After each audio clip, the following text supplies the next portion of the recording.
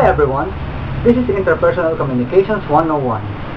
Today we're going to talk about nonverbal communications.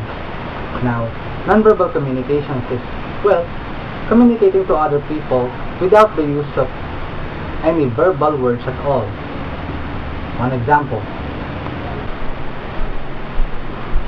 Hey dude, what are you doing? No, seriously, what are you doing? Now let's see what he did there. You notice, Efren here is sticking one of his finger right against his lips, signaling for silence while at the same time making a sushing sound. It shows example of using gestures and paralinguistics as a form of nonverbal communicating. Another form of nonverbal communication is called proxemics. It is conveyed through observing personal space over the other party. It is either to show shyness or the need to be left alone. Let's see another cute couple for another example.